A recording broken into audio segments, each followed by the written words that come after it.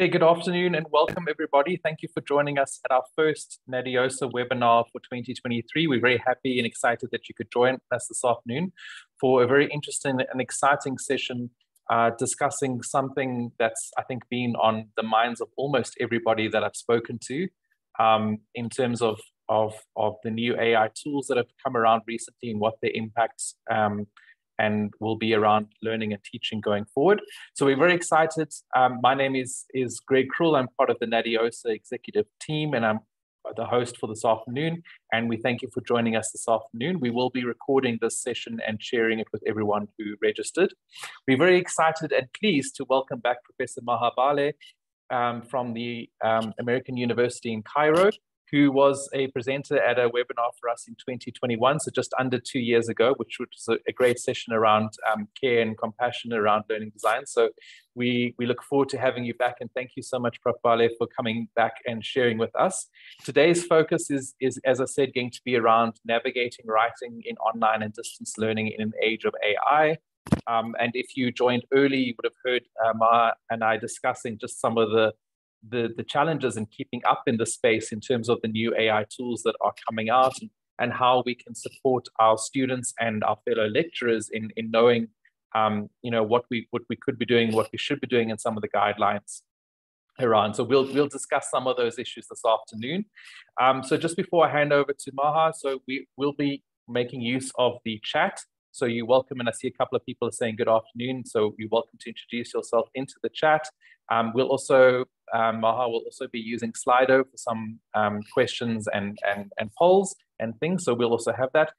You won't be able to unmute yourself, but when we get to points in the discussion, if you just type M into the chat, M for mouse or M for mic, if you just type into the chat M, we can then unmute you and you can come in and talk as if you want to do that as well. So with that, I'm going to hand over to you, Maha, and looking forward to the session. Thank you so much.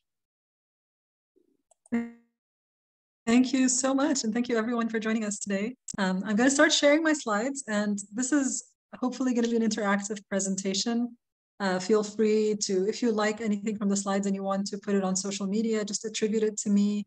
This is my Twitter handle, Bali_Maha, and I'm going to give you the link to the slides in a minute. And you can reuse these if you need to, as long as you attribute me.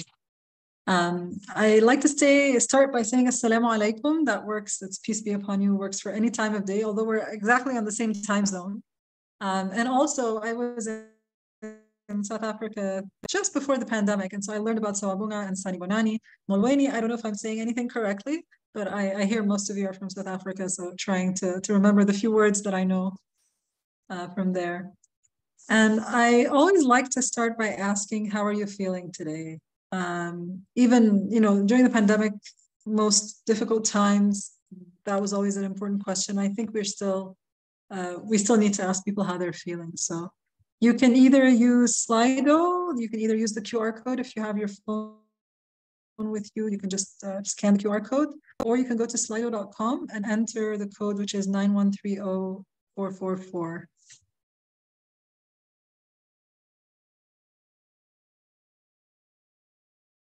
Thank you, Greg, for putting that in the chat. Suffering, exhausted, stressed. You're a very honest group. Yes, I'm exhausted too, actually. Positive. I'm happy. Yeah. I'm excited to be with you, but still exhausted, so I can be both at the same time. Tired is a big one. Content is coming up.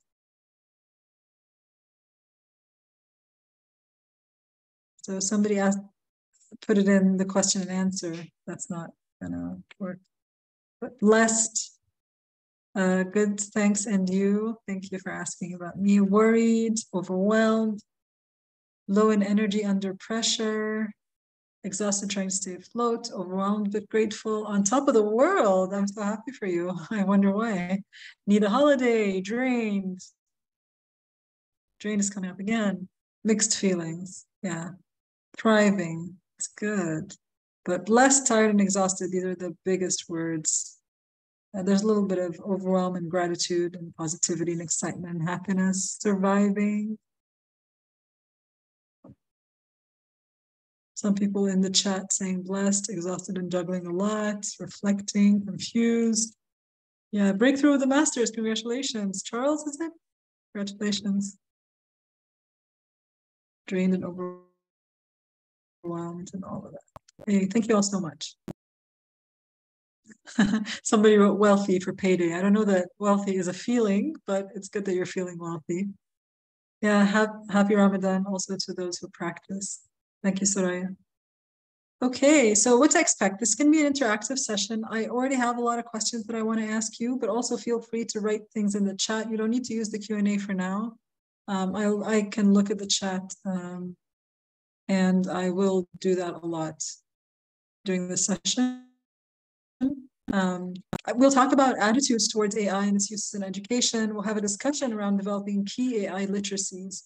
And you'll have a choice towards the end between doing hands-on exploration demo, digging deeper into how we use AI in particular ways, or an opportunity to consult with, with each other on key challenges you expect to face, right, with AI in your teaching.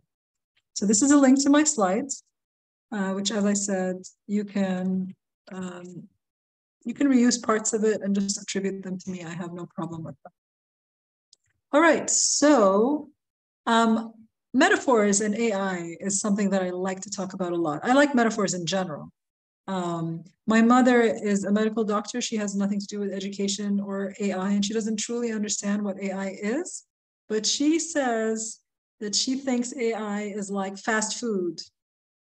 And so I'm curious, in what ways do you think AI is like fast food? You can tell me in the chat. In what ways is AI like fast food?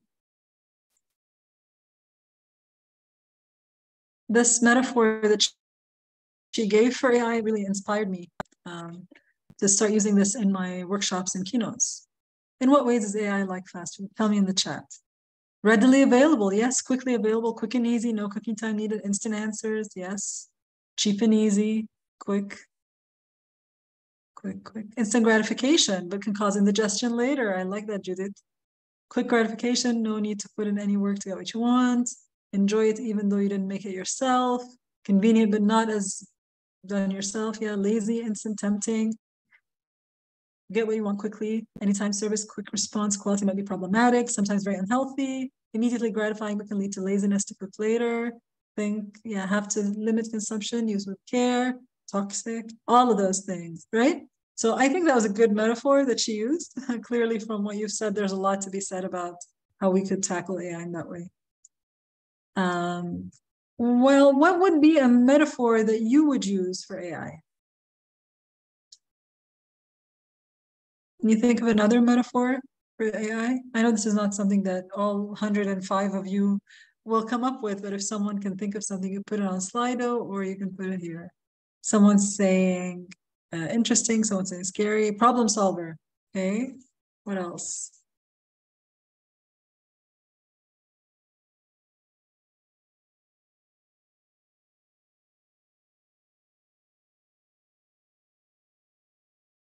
Future of everything, a microwave. Yeah, because it cooks fast also. Machine takeover. Okay. Black box, because we don't know how it works or learns, right? You get what's out of it, but you don't know what's happening inside. An ocean wave. I like that. It's overwhelming us and could drown from it. Co-pilot. I've heard this one. This is an interesting one. This is a very positive view of AI, I think. Microwave again, robot overlords taking over. That's like you're watching too much sci-fi, huh? Revolutionary, thought partner, call a friend, I am legend. So that's another movie. Support tool confused for replacement of sentience. Yeah, I think that's true. It's overhyped in that sense. Smart personal assistant, teleporter. Interesting teleporter. Cheap labor, drone, treasure, chest. All right. And some people are typing in the chat. I don't know what acme learning means. The wind, you know where it comes from, where it blows, can be refreshing or destructive. I like that. You know not where it comes from or where it blows. Right. I like that, Judith. Ignorance is bliss. Soraya. Refemetswe. Augmentation to thought processes. So Fatima is saying not her metaphor, but you like king of pastiche. I have no idea what that means. I have to look that up later. Okay. Tell me in the chat later what does king of pastiche mean. Someone said futuristic. All right. So now I want to ask ChatGPT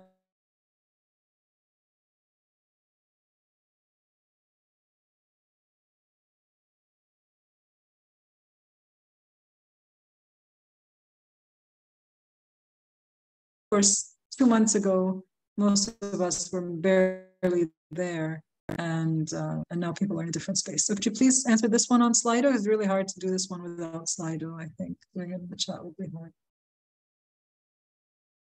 Fatima, thank you for explaining pastiche. So visual art, literature, theater, music, or architecture imitates the style character of a work of one or more or other artists. That's a really good way to describe how things like DALL-E and Midjourney work, right? The visual AIs, not the text ones, but the text ones, of course, do that as well. So I see that only 16 people voted on Slido, and a lot of them are saying they're not familiar and have never used any of the AI tools.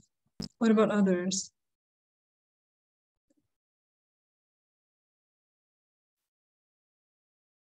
I know a lot of people answered the question about, 45 now. Okay, it was just slow updating on my side, I think. But still, a lot of people are not familiar. That is very interesting. I think nobody's an expert. Like very few people are experts. I see that like 4% of people are calling themselves experts. I think it's hard. That's like 2 people who are saying that. I think, yeah, I've used it a lot. I still don't know who's an expert really. There's maybe a couple of people I know in my life that I would consider experts for sure. Even if I'm originally a computer scientist before I moved to the field of education. I have a PhD in education, but my bachelor's is in computer science, and it was a machine learning neural network. I still consider myself like I understand how AI works, but I'm still not an expert on using things like ChatGPT or whatever. But I think maybe I'm thinking about its impact on education a lot. So maybe people think I'm an expert on that, but not the tools themselves, if that makes sense. So the fact that we have some people who are more familiar than others means we have a lot to learn from each other here. Yeah, a lot of us have been dabbling with it, but who has time to master it, right? Very few people have time to actually do that. So it'll depend on what your position is. And I don't know, actually, how many of you, like, what do you teach? I'm an educational developer, so my role at my institution is mainly to support other teachers with their teaching. But I also teach a course on digital literacy, so we talk about it with students in my class. But I know people who teach language or who teach writing, for them, this is a huge deal, right? So if you want to tell me in the chat, like, what do you do? Do you teach writing? Do you teach something else? Do you teach something regular, but that has a lot of writing in it? Are you concerned because you teach in distance education in general, regardless of whether you teach writing or you teach something else? I'm curious about that. I'm going to move on, but I hope that some of you will tell me this in the chat. So, all right, and then this next question is about how you feel, right? So we have instructional designers, supporting students with academic integrity, teaching auditing to, teaching music. So we have a spectrum, right? Teaching academic literacy, academic support. All right, teach communication skills. That involves a lot of writing, of course. Faculty of law, quality assurance, learning designer, curriculum development. All right, so a lot of you are in positions where you're supporting other people, and some of you, you teach yourself. So that's helpful. Teach English, right? Your master's research was an AI adoption K-12. So interesting, Charles. Okay, curriculum specialist, lecturer. All right, theory and practice of distance education. Okay, and lecturers in different fields, I guess. Academic advisors. Okay, thank you for that. All right, so generally, how do you feel about the latest advances in AI? What are some key words you would use to describe how you feel about it? You can type in the chat or type in Slido, whatever is easier for you.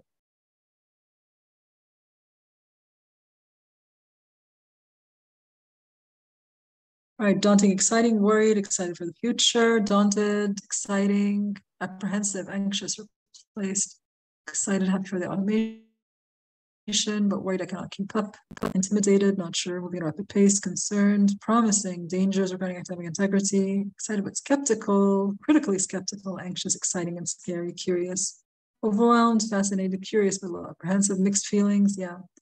Anxious, enthusiastic, intimidated, cautious, excited but skeptical, somewhere between excited and worried. Yeah, I think this somewhere between excited and worried or excited but skeptical is quite common and normal, I would say. Like you can see there's room for that. The mixed feelings is quite common as well. The anxiety is common. Yeah, very nice. Okay, thank you all very much. And I will check the chat as well. Intimidation, threshold of a massive shift, yeah. Excitement, apprehension, anxiety. Yeah, And the anxiety is very real. All right, I'm seeing the excitement seems to be more than all the other things, but the other things are so many different feelings like anxiety and skepticism and so on together. And the curiosity is good to have always, I would say. There's a few people still typing, so I'm just gonna wait a couple of minutes to let them finish typing. Very skeptical and wait and see. And skeptical. All right. And this last one, I think this is the last one of the polling questions before I start presenting, which is, what do you think educators should do about AI in the short term? Should they ban students from using it, convince students to avoid using it, allow students to use it freely, or use it with citation, or use it in some contexts but not others, or allow its use with transparency about the process and when it was used, or develop critical AI literacy? You can choose more than one thing, by the way, not just, you can choose more than one thing.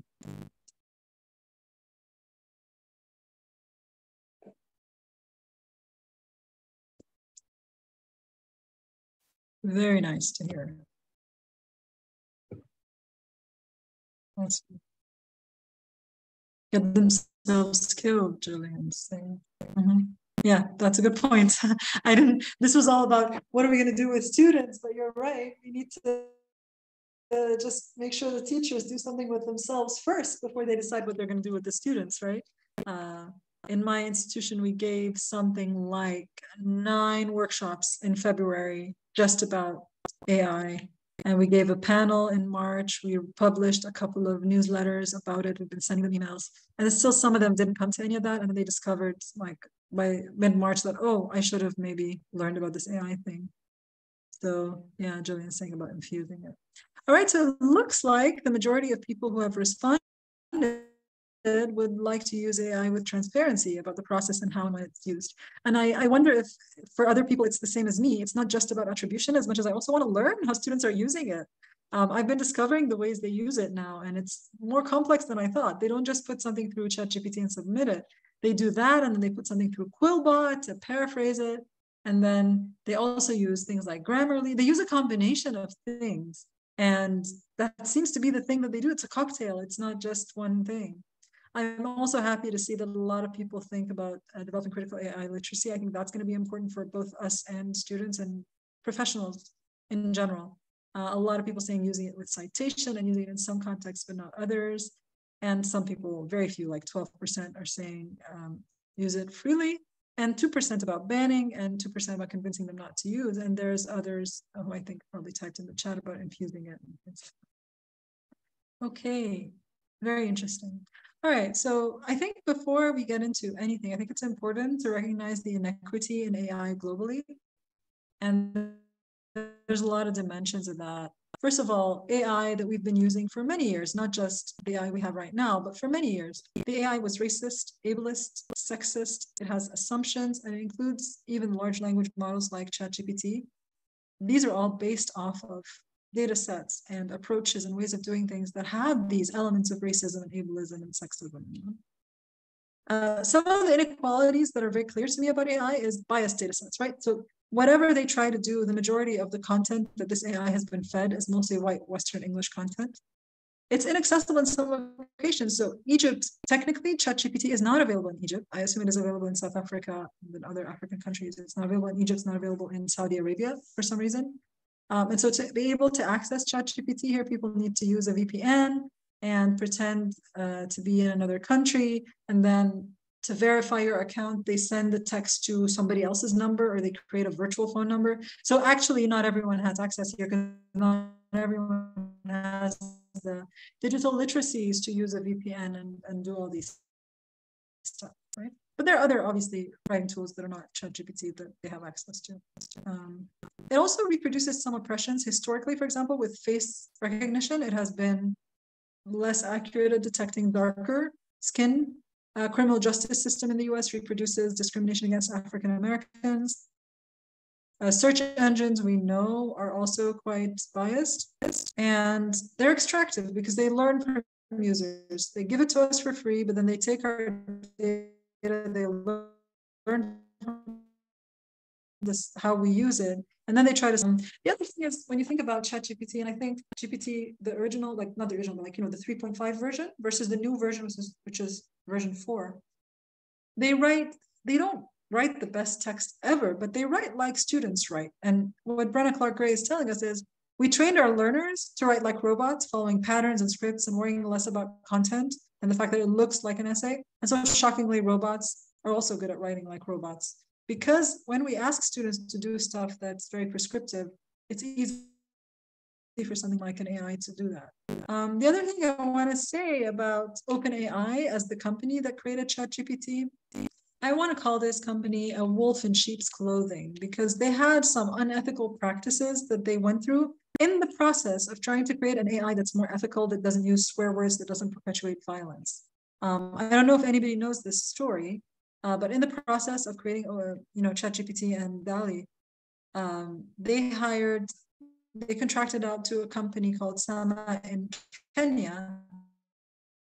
And the workers were, first of all, very underpaid, but more importantly, those workers had to see a lot of really traumatic content that they had to filter out. So it was manually done, like by humans, not by the AI itself, to filter out content that is offensive or problematic or violent. And so in the process of doing that, those people had to read a lot of really traumatic content, and their mental health was affected by it. And then the company didn't do enough to support them after that. So this is an unethical practice that this company has done in the process of producing this tool that for the most part doesn't swear at you, doesn't like to speak in racist ways, but the way it was trained was not very ethical to do that.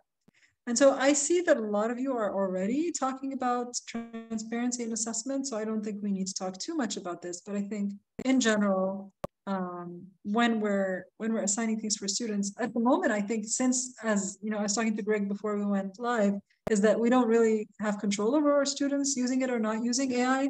So being transparent is maybe the best way. If they're going to use it, we want to know how they used it, how much is their own ideas, how much is their own words, and how much came from the AI.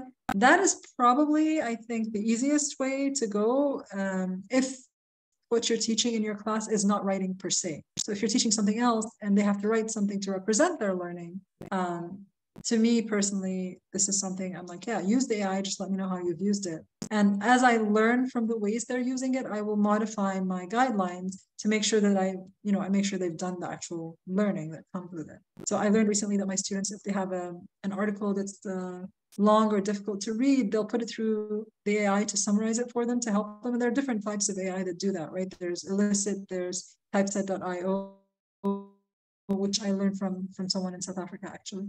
And sometimes even ChatGPT itself or similar tools, you can give it something and ask it to paraphrase it or summarize it in a shorter form so that you can digest it more easily.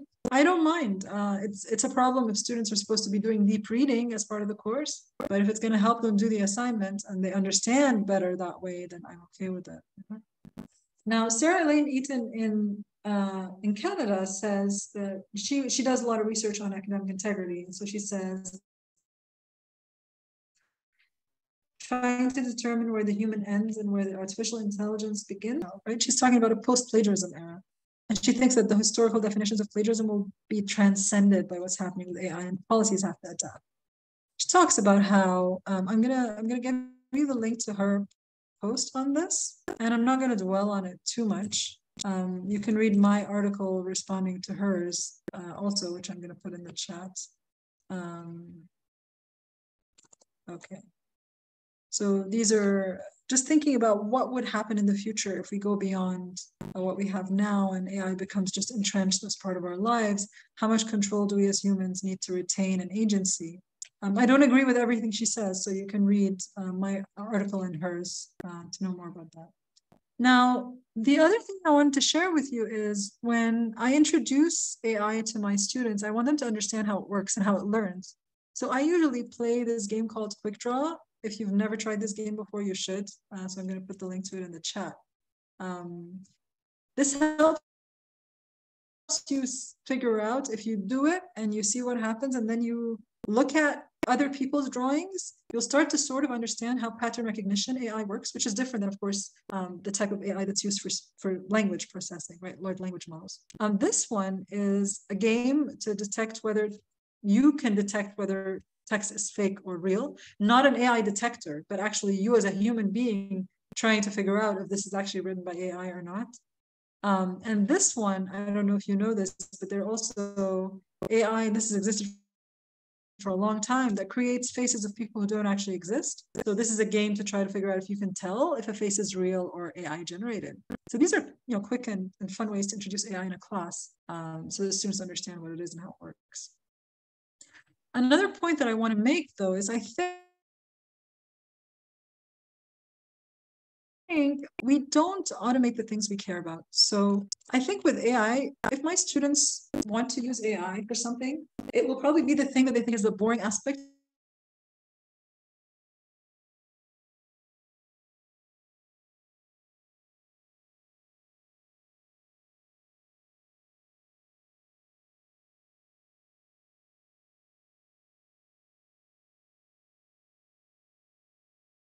I think, for example, I had my students have a choice between 3 different things to do, and the ones who enjoyed what they didn't use AI at all in their writing, and the ones who really went to a boring option from the 3 options that I gave them, they were bored and they just used AI to help them write it up. And I could see very clearly that they didn't engage with the ideas, which is problematic because I want them to engage with the ideas, right? But it also made me realize that, oh, well, if I give them something that's boring to them, that's probably what they're going to do. And so I think what the role of us as educators right now is to figure out which aspects of what we're doing for students is core that we want them to be motivated to do. And we need to make sure that this is stuff that they don't automate so that they learn. And then what is the boring stuff that isn't really core to what we're teaching them? And in the future, it's okay to use AI for, like for me, writing the reference section, for example, if that's going to help, if it's going to do it properly, then that's not a core skill that I want them to learn in my class. So they can automate that, I think. Yeah, so Michael, that's a great example. Searching a library can be fun, but time consuming in terms of automating tasks. I remember when I was an undergraduate student, I had to go up and down the stairs in the library to find things. I had to use a card catalog. I do not want to do that ever again. It was fun. And I bumped into things that I didn't mean to bump into, which is very difficult to do now if you're using Google Scholar or a database. But you can get so many more sources much quicker, and then you can spend your time reading them deeply, right? Okay, let me turn off my camera if I'm breaking up. That might help a little bit. If it's still happening, let me know when I switch to another connection. All right, I'm gonna skip this intentional adaptation thing, but I think it's important. I think to sort of get going with this, I think it's important for institutions to support teachers with community conversations to see what kind of concerns they have, what kind of help they need. I think we need to focus on critical AI literacy for students, which I think a lot of you have said, rather than a catch and punish lens. And to address the inequalities in AI, if there are students who have access and students who don't, then what's the unfair advantage happening there? What can we do about that? And remember this thing about never automating what we care about. Another thing I think is useful is to acknowledge the human sacrifice that went into creating ChatGPT. This was encouraged by Donna Longfell and Laurie Phipps. Remember that story about the Kenyan workers who were underpaid, but also suffered mental health distress because of this. Another thing that I think some people might find useful is this article, which I didn't mean to open. Sorry, I did not mean to open that article. And now my computer is hanging up. I'm still with you. Can you guys hear me? Yes, we can. Awesome. So I'm just going to open this up with my slides again because something went wrong. I clicked something by mistake and now it's not in a good mood.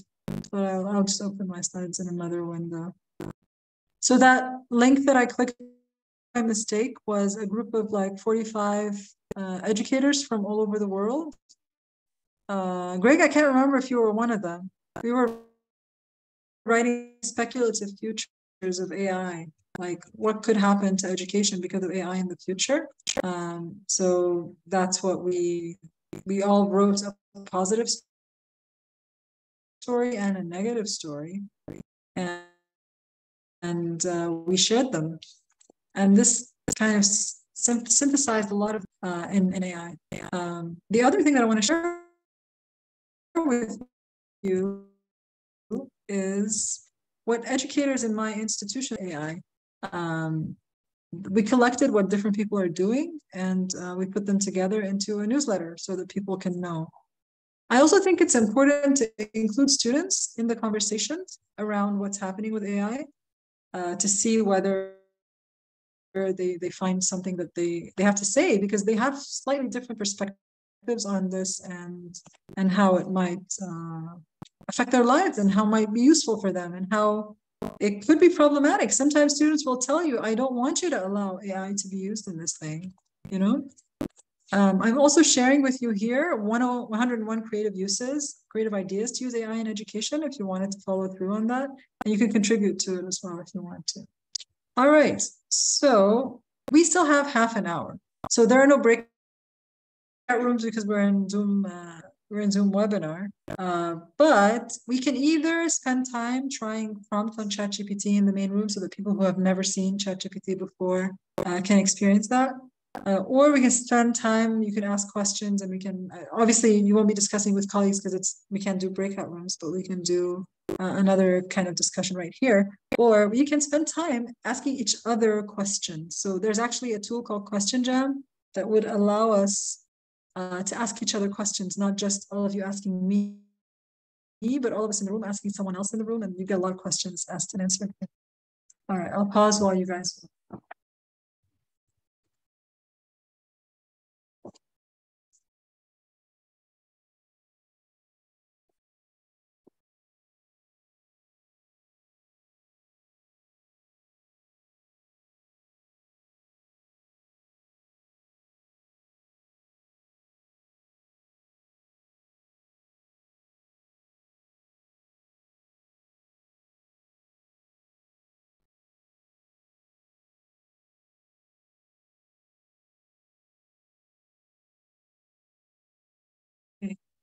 So, I mean, it's pretty obvious the majority of people would like to do some ChatGPT play.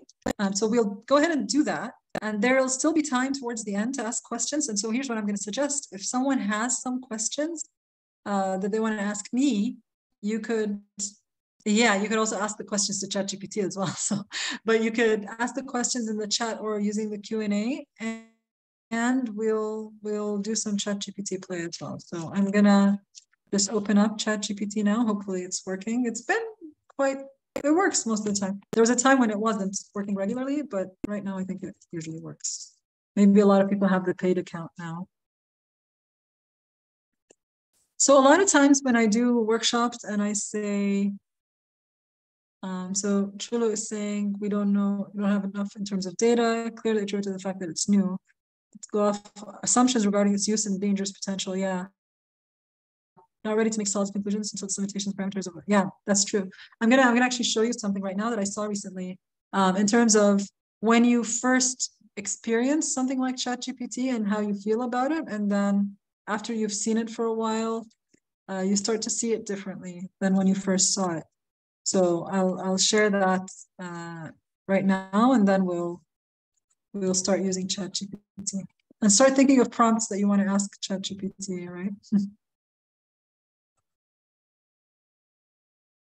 It's a diagram of sort of people's attitudes as they get to hear about ChatGPT or AI in general, and then as they get to experience it and they get used to it. It's, yeah, here it is. All right, I'm going to share this. You see here? Can you see this? It's like confidence versus knowledge, right? So when you first see what comes out of ChatGPT, you're like, wow, that's amazing. And then you start understanding how large language models work, and it's just statistical, and it's just predicting things based on what it's seen before. And then you say, oh man, it gives so many incorrect answers. So like you're at the bottom here at number 3. And then you start to see, actually, I understand that it doesn't get the right answer, but there are ways to make it write something better. It's not perfect, but it's okay. And then you reach a level of enough knowledge and like medium level of confidence, like you know when you can use it and when it won't be useful, and it can help you with certain things, but not everything. So I think I'm somewhere between 4 and 5 now. How to make your assessments ChatGPT proof. I would love to hear what you're thinking about in terms of that, Michael, especially that GPT-4 is even more powerful, right? So how do we rethink student assessments so that they don't rely on AI? So this is something let's ask that to ChatGPT and we can talk about it, right? So I'll share my screen while I do ChatGPT. So how do we rethink our assessment so that students don't rely on AI? Is it okay if I put that one into ChatGPT? And this is a question that I've given workshops, entire workshops on just that. And I think the main thing for me is intrinsic motivation, like choose something that the students care about, that they want to learn about, so they do actual research. Make them do things other than writing, make them go out into the world and interview people. Make them do something that will have impact on people, like do a project where the output will actually benefit a real community. And actually ChatGPT is saying something similar. It's like focus on project-based assessment. So rather than tests and exams or essays or whatever, something that demonstrates understanding in a more practical context, the more applied and nuanced and contextual it is, the less likely ChatGPT will do well. Allow them to produce something in visual and audio forms, not just writing. But sometimes what you teach is writing, so that's kind of difficult. And I think also when you ask them to do something personal that's relevant to them, that helps. The second point that ChatGPT is saying is performance-based assessment. So focusing on demonstration of skills and abilities, the real-world context. So it's similar to what I was saying, right? Role play, simulation, oral presentations, that kind of thing. It also says implementing portfolio assessment. So collecting, evaluating work over time. I don't know how that helps though.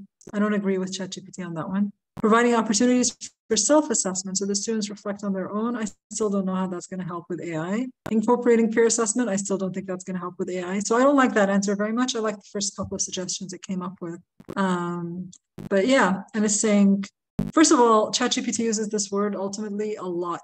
So I had a student who wrote something with AI and she didn't disclose that she'd used AI. Hi, Nicola. Yeah, if it has Googleable answers, yeah, definitely. I think if something is Googleable or available in places like Course Hero or ChatGPT's probably seen something like that. Yeah. Yeah, the answers are sometimes good. They're not usually horrible. It depends on the kind of question you ask. But if you ask something very specific to South African history, maybe that isn't very well known, it's probably not going to get it right. It doesn't do well in Egyptian history, for example. Yeah, so if you're like what Michael's saying, if your assessment uses a case study with limited data and its corpus of knowledge, then students are less likely to find it on Google or anywhere else, right? And ChatGPT will have no access to it. So does someone have a question that they think ChatGPT would not be able to answer very well? I'd love to see this.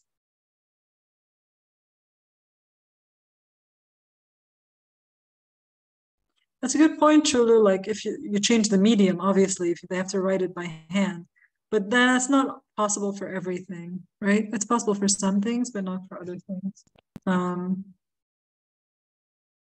Yep. Okay, thanks, Greg. So if someone wants to speak aloud, they can type and they will unmute you. Someone tell me something that you think ChatGPT might not have a lot of information about. Yeah, GPT-4 is doing better on contextual scenarios. I've only seen it once. I don't have access to it myself. I think it's only in the paid version. I can't get the paid version because I'm in Egypt, apparently, also. So the student provides a profile of themselves, or if they're scenarioing the prompt, they can get a plausible answer. That is so interesting. Yeah, and it doesn't have information after 2021. That's true as well. We have a lot of people who do in this tests in person. That's a lot of people are going to that as well, like what Michael's describing. But yeah, so I mean, even what you're describing there, Fatima, you can do it a little bit with GPT 3.5, like the version that we have right now. So for example, Michael, what's this in the chat? That's a lot. I can't read all that. Oh, that's the kind of thing you ask students to do. You want to ask this question to ChatGPT? Let's do it and see what happens.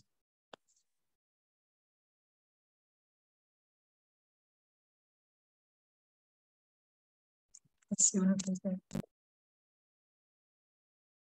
Okay, so first of all, it says, as an AI language model, I do not have access to the specific context of that school, which I assume is written in Afrikaans, but I can provide some general suggestion on how to implement social science intermediate CAPS document in a grade 5 classroom and adapt planning, assessment, and teaching approaches. So tell me if it's doing a good job, Michael.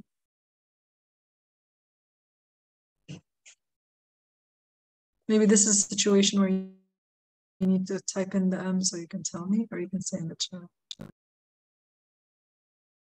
Fatima, are you saying that your students paid for more sophisticated access, or that you... I'm sorry, I don't know if you're Fatima or Fatima, so sorry if I'm saying your name wrong. So Michael wants to unmute. That's possible. So essentially, if the student uses, they will have failed the assessment.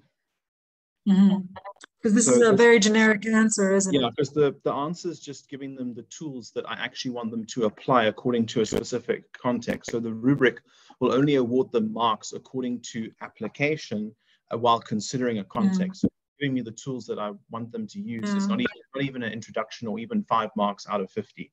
It's 0 because it's not meeting any of the requirements for marks at this stage. Yeah. It's just regurgitating the basics. Yeah, it's basically repeating the module guide back to me, not the answer I want. Awesome. And this is a real school, right? Not a hypothetical school? It is a real school, but it's one that I have a lived experience of. But what's available on the internet is limited. There's only a few web pages, but there's enough data there, but they will have to analyze it themselves. The problem is the data is like a Google Map thing.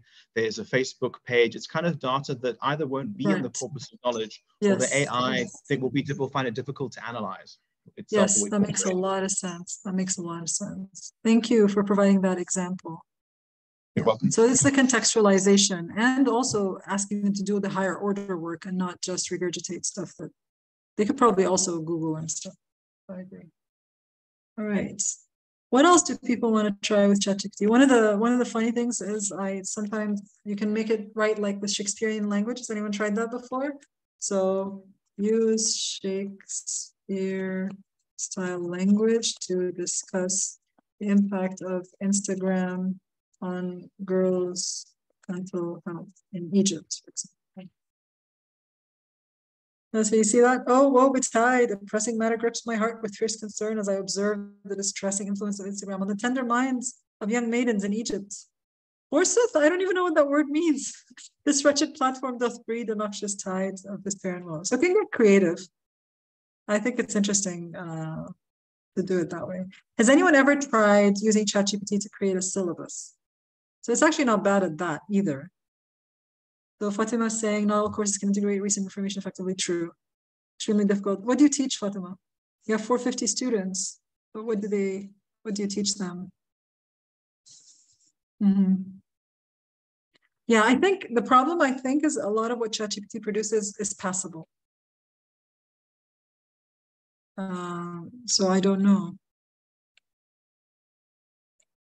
So it's about someone else. Revise the module guide. It took 5 working days per guide. Without ChatGPT, obviously, I'm assuming, but yeah. It's good at providing lesson plans. Yeah, I find it, especially if it's maybe K-12, because a lot of that is probably already provided. So create a syllabus for like something like a very common thing like microeconomics, for example, course with 2 exams and 3 projects, for example. And I'll just do that. And the thing is, if you're someone who teaches microeconomics, you probably know how to do a syllabus on your own. But what you can do with something like this is that use it and then tweak it. It's like it's giving you a template to work with. It might give you some ideas. It writes very good learning outcomes, by the way.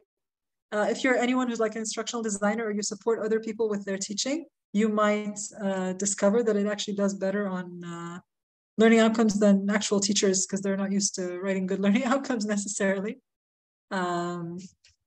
And then it does like very generic things like exam 1 covers topics from the first half of the course and exam 2 covers topics from the second half of the course, which is like, really?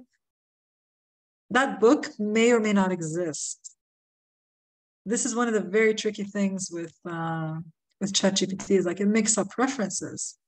And there are other AIs like Perplexity.ai that doesn't do it. This looks to be a real book. So it's probably had enough experience with books. Oh, it's trying to sell me ChatGPT. By the way, I have a Chrome extension. Can you see this on the right-hand side of my Google? This is ChatGPT that I can use next to Google and I can compare both together. It's just an extension on Chrome. It's not Bard or anything. It's just a ChatGPT extension inside Chrome. Yeah, it can be a good starting point. It can create a passable rubric. I think some people have used it to actually give feedback on writing, but I'm not really sure how that works. I've never done it that way. I want to show you this other tool called perplexity.ai, which is not as good at writing as ChatGPT, but it creates real references. This one doesn't create real references for the most part. And there's another one called u.com/chat, which does a little bit of both. It sometimes creates real references and sometimes it doesn't. So it depends. Then there are the ones that I was telling you about that would help someone read. Typeset.io, which Nicola Pallet, who's with us today, is the one who introduced me to this one. This helps someone read. When you're reading, you upload a PDF and it summarizes that for you, which is really useful. Or you can ask it questions also. So it can answer questions about that. Okay. What else would people like to see? And one of the other things that I think is interesting is this regenerate option.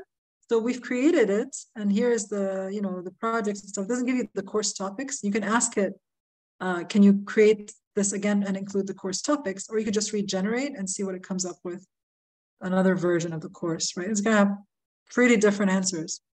And this means that, if a student and another student are using it together, they can create two different assignment answers for them, right? Has the same breakdown. Well, no, it's slightly different actually. It doesn't have the extra credit thing. And it's giving me the format of the exams and the time. The other ones didn't do that. The previous one didn't have that. Sometimes it comes up with really interesting project ideas for classes too, by the way. So I've done that. I've also used it to help me brainstorm titles for workshops to make them more interesting. I've used it to help me do outlines for workshops. It's not that good, but it sometimes helps me realize something that I'm missing.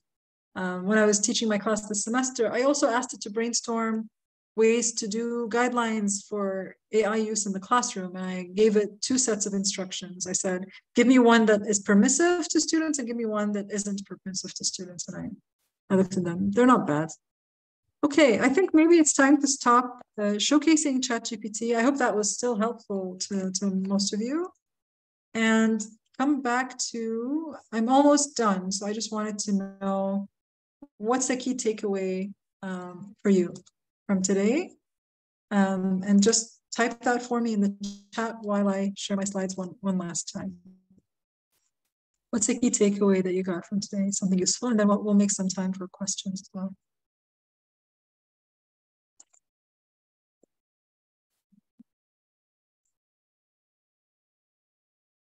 And then, I want to end this with a thank you. And if I can say this correctly, in Kosi, and I don't know how to say the rest. Miyabonga? Am I saying this right? I'm not really sure. And I'm going to put the link to my slides in the chat one more time. But I do want to listen to your questions and comments and the takeaways. Thanks, Maha. Yeah, as someone said in the chat, the pronunciation is not too bad and it's close enough. Thank you. Okay, thank you so much. Yeah, so colleagues, if you've got any questions, I know people are probably typing in the chat now, there's sort of key takeaways, but if you got questions or comments from Maha, then please put those into the chat or just type M in the chat and we can then let you to unmute. While we're doing that, maybe I'll just kick off and just 2 thoughts that sort of came to me as I was listening to you, Maha. The first was, obviously, as you said in one of your slides, it's really important that we help our students start to develop critical AI literacies. But my question is, how do we help our students develop those literacies when we ourselves are still unfamiliar largely with those AI literacies ourselves? So maybe a sort of comment or thought about that. Yes, sure. So one of the things is, if in my slides, first of all, there's a lot of links here to things that students could read with you. I think it's okay to talk to students while we don't know something that we're all learning together. One of the things, so there are lots of dimensions of the critical AI literacy. One of them is, how do we get better at using it for productivity or to help us? And what are its limitations? And we have to keep relearning the limitations because the limitations change, right? So GPT-4 is much more powerful than what we had 2 months ago. Well, I guess a week ago, right? So it's moving very fast. But I think as we do it, what I do in my class is sometimes I open up the AI and we start doing things. I ask them to do something manually, and then we do it with the AI, and then we compare, and we get to see, oh, well, what you've created has your voice and it has these nuances. The AI has good ideas, but they're repeated ideas. They're not new. It's never going to come up with a new idea, really. It's just if someone's done it before, that it's seen in the data, you know? So they get to see that experience. I think asking them to disclose to us how they're using it is going to help them metacognitively, you know, think about their own thinking and how they're learning and how it might be affecting or interrupting their learning or helping their learning. So my boss and I both came to this conclusion around the same time, is that if you always start by asking the AI to give you an outline for something before you start thinking about it, you're not giving yourself a chance to think creatively. So if it's something that isn't creative and you just need to get it done really quickly, it's fine. But if it's something that you're actually good at and you're going to enjoy doing the thing, give yourself a chance to think. And then when you get stuck, come to the AI, right? There's another AI tool called Pseudowrite that's existed for some time. And you start writing a story and then you ask it to continue the story for you. And it gives you several options and you choose from that. And that can be helpful to a writer who has writer's block, right? The other thing is to be critical of the AI. There's a lot of articles out there about critical AI literacy, as in understanding the privacy concerns, understanding the data, and all of that. I think we could read up and struggle with together. But I think it's totally okay to be learning along with our students, and it's exciting for them to see that you'll want to learn with them rather than you're not going to talk. Because a lot of people are like, I'm not going to talk about it until I know more, and they don't have time to get to know more. But for every discipline, there's an opportunity for AI somewhere. And maybe when they go out into the professional world, they need to be ready for it. So we need to help them get ready for it. Okay, so I'm going to read some of the stuff in the chat. The takeaways I'm just going to read on my own, but a lot of people saying it can be fun, has potential to help them. Yeah, you know more and experiment, I think, definitely before you make that final judgment. And what I do with people, okay, what are your assignments? Let's try those on ChatGPT. How can we modify the assignment? And I you know, keep digging deeper and deeper and try to prompt the AI. There's now a LinkedIn course on prompt engineering. That's now a thing. How do you prompt AI well? And then you can buy 100 prompts for I don't know how many dollars. So these are new things, like we never heard of this before. Okay, what else? I think that's a good point. Just to pick up on that, you know, it is talking about critical AI literacies. One of those is how to use the tools, and one of those things is, you know, the same when Google first came out, or even the search engines before that, you know, people would type in, how can I do this? And then we had to learn how to use the search engines to get what we were actually looking for. And then I think that's the same with the AI tools, is we need to develop that skill in terms of, you know, the prompt engineering. And I see there are a couple of courses and resources available out there on how to get better at giving the right sort of prompts. And I think also, the other thing is that, as you said earlier, is once you start to use ChatGPT for a while, it starts to almost pick up on how you interact with it, and it starts to sort of respond slightly in different ways than the sort of first time that you use it. Yeah, I want to show you guys this newsletter by someone called Ethan Malik. He is really good at offering, like, oh, learning prompts. Learnprompting.org. Okay, I did not know that site. He gives examples of how, as a teacher, you could use ChatGPT for your own learning and stuff. So it's very interesting what he's been talking about. He's been doing a lot of good stuff with this. So this is a Discord. Very interesting.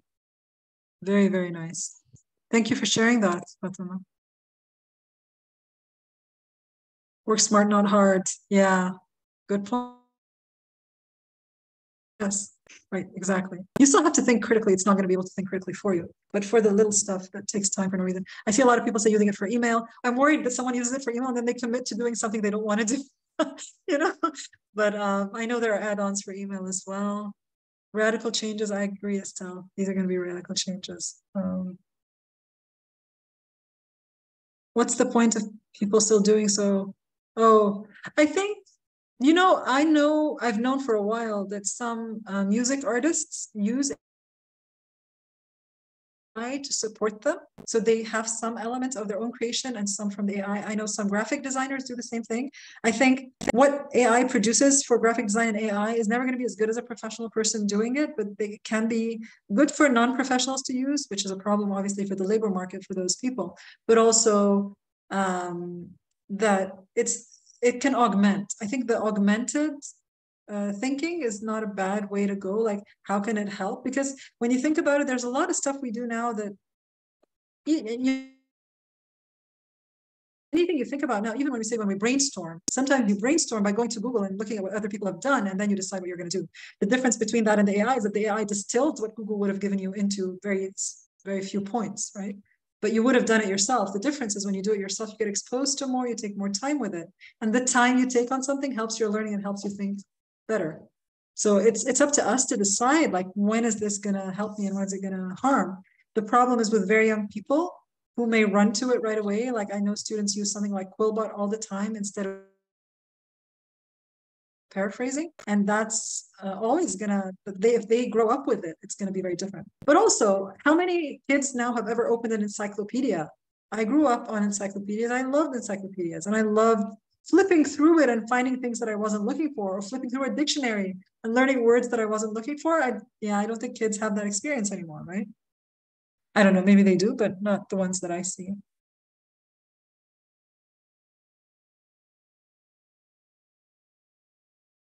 That's very nice, Charles. You get as a mind mapping tool, to get going. Very interesting. Human touch is still the center. I agree. And there's this expression they use in the AI world, which is the human in the loop always. Yeah. Yeah. All right. Is there a question that I missed, or were people mainly commenting? I think it was mainly comments. We're almost out of time. So if anyone wants to bring in a question, please do. I just want to say earlier, Mar, so one of the things I found in South Africa is that because I also use the free version of ChatGPT, is that I tend to use it in the morning, because in the afternoon, once the sort of American Canadian sort of wake up, then it's sort of then becomes difficult to access. So that's also going true. back to your earlier comment around the inequalities and how it affects people in different countries. So I've certainly found if I want to use it, I've got a plan to sort of use it in the morning, because the afternoons very often don't have access. I'm not seeing any comments, but thanks, Mark, for sharing your email. So if you've got any comments or questions or things that you want to take further, then please do. I'm sure Maha would be happy to be in touch with you. Maha, I know you asked us to give our sort of key takeaway from today's session, so I'm going to allow you a chance to either sort of what you'd like us to perhaps take away, or perhaps your own takeaway from today's session, and we'll sort of end it there, and then I've got a few announcements. So I think one of my takeaways is every time I give one of these things, it's really nice to see how people in different countries respond to this. Interestingly, with this particular thing, it's the same everywhere in the world, no matter where the audience is from. The only difference is when we're from the global south, we're all using the free version, right? Yeah. Versus when there are people from Western Europe and the US, some of them have a paid version, so they are seeing things that I'm not seeing. And so that's another inequality, of course, and we're used to digital inequality, right? Yeah. So that's the other thing. Okay, thank you so much. Thank you so much to Maha Bali. Again, such a fantastic session today. So many resources that you've shared and ways of thinking for us to think about and explore further, which is fantastic. So we will share the session recording from today's session with the link, as well as your slides, where there's a lot to click on links and go forward. So thank you so much. It was really, a lot of people in the chat saying it was very informative, gave us new ways to think about things and ideas. And I think that's really fantastic. As you said earlier, this is an evolving space. What we know now is sort of different to 2 months ago, and probably in a couple of months' time, what we'll know is there. In fact, I saw a quote last week that someone said, the AI tools that we have now will never be as bad as they are now, because they will constantly be evolving and new tools will be coming out. So thank you so much, Maha. It's been really wonderful. I wish we could have more time with you, and maybe we'll ask you back later on if you're willing and agreeable and not tired of us to come back and maybe have a bit more time for sharing and discussion. But colleagues, I just want to end off today's session just to highlight that our annual NADEOSA conference takes place 24 to 26 May. And the theme this year is around student success. So we're looking at 4 sub-themes around first year's experience, learning analytics, student advising, student support, student success, anything related to that. So the call is open now. The call closes tomorrow, but we will probably extend it for a couple of days. So if you want to submit your abstract, please do. We're very excited to be going back to a face-to-face conference for the first time since 2019. So we will host it by the University of Pretoria, the Groenkloof campus in Pretoria. So please do consider joining us. We'd love to see you there and probably continue some of the conversations that we've actually been having today as we all learn more about ChatGPT and some of the AI tools and how we can use it both for ourselves as well as for our students in terms of learning, teaching, and research. Colleagues, I'm going to leave it there then. So thank you so much for joining us. Please do visit our website, nadeosa.org.za, if you want more information about the upcoming conference, or reach out to info@nadeosa.org.za if you want to follow up with anything. Thanks so much to our wonderful speaker, Professor Maha Bali. As always, it's been a privilege and a pleasure and such fun to be with you. And we look forward to talking to you more further. Colleagues, thank you everyone for joining us. We hope that you have a safe and relaxing afternoon. Thank you, everybody. Bye-bye. Bye-bye.